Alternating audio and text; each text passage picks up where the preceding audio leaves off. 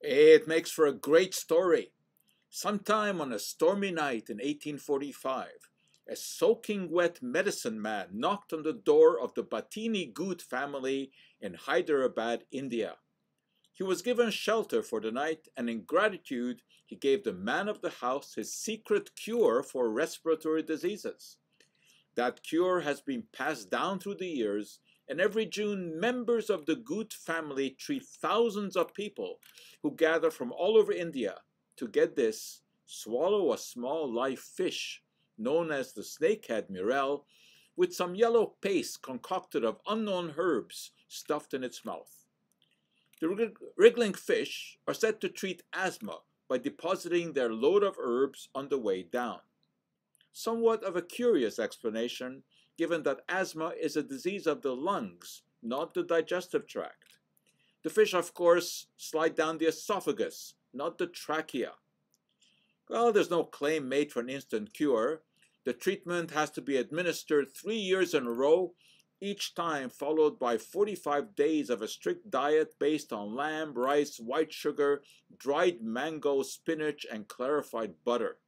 Fried foods are not allowed. Could there be anything to this bizarre regimen? Since no attempt has ever been made to follow the fish swallowers, there's no clinical evidence, pro or con. As far as the composition of the formula goes, the family maintains that it must abide by the promise given to the holy man not to reveal it. The remedy would lose its effectiveness if commercialized, they maintain.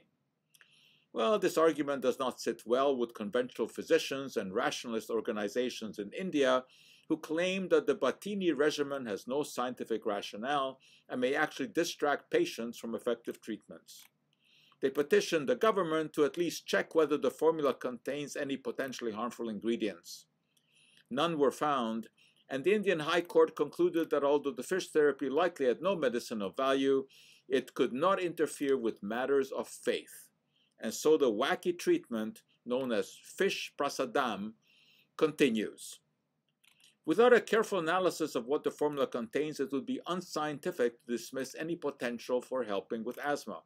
After all, until the advent of bronchodilators and steroids, the mainstays of current therapy, asthmatics looked to Ma Wang, an ancient Chinese herbal therapy, and that afforded some relief. Mahang may well be the oldest medicine in continuous use, with teas brewed from the stem of the Ephedra sinica plant dating back some 5,000 years.